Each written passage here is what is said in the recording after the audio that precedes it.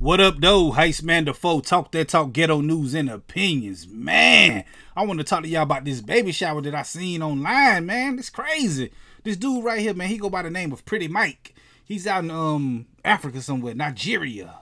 Lagos, Nigeria. That's where he held this lavish what do you call it? Baby shower for his 6 pregnant girlfriends at one time, man. He also did stuff like this back in the days, man, putting females on chains or whatever. I don't really know nothing about that, man. But the first thing you can think of is like, man, this dude must be a pimp or something. He got 6 girls pregnant at one time. He got to be a pimp, man. But what it really boils down to, he from Africa. And they known for having a whole bunch of girls and stuff, man, out there in Africa, man. Or he might be rich or something that can have all these girls at one time.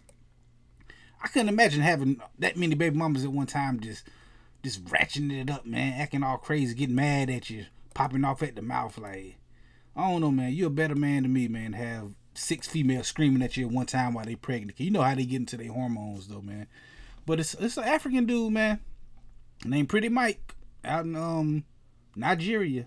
That's where he held this baby shower at, in Lagos, Nigeria. His homeboys came to it too. I'm looking at some little website now talking about it, man. His homeboys came to it. They didn't even know he had that many females. But I don't know, man. That's the story. 6 baby mamas, 6 pregnant females at one time, man. Whew. Anyway, we go live every Friday on this channel, man. Make sure y'all come through, man. Hit the like button, the comment button, the share button, the subscribe button, the notification bell, and all the buttons you got to hit to get this pimping that I'm putting out when I put it out. And like I said, I go live every Friday right here on this channel at 9 p.m. Come through and fuck with your boy. Heist Man Defoe, talk that talk, ghetto news and opinions.